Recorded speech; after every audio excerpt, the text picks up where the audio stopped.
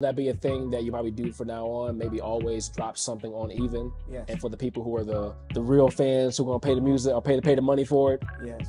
And then especially if it's something where we control the business. Like yeah. we have different things going on where we might not be in full control of the business, or there are bigger entities who are, you know what I'm saying? And it's cool. Those projects are gonna make us bigger. Those projects are gonna do, you know, what we need them to do. But some of the projects that we are able to put out still on our own, and yeah, I definitely want to go to even because we ain't making enough DSPs for real. You know what I'm saying? Oh yeah, no, that's why I always tell people. I think when I first met you, I asked you, I was like, "Yo, do you have any vinyl?" I was like, "I want to buy something," because I know that makes a difference.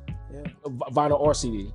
And so I'm just like, you know what, of course I'm gonna put the music where it needs to be, where everyone listens to it. But as you grow your fan base, bro, they'll follow you to wherever you have your pop-up shop at. Right. So I had a pop-up shop on Even.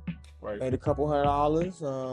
Now it's on DSPs. I'm gonna make a couple of nothings, and I'm gonna make a couple of accolades. You know what I'm saying? A couple of good jobs. Good jobs don't pay the bills, but I do appreciate it. Yeah, so I'm gonna take that even money and put studio time and shit like that. Right.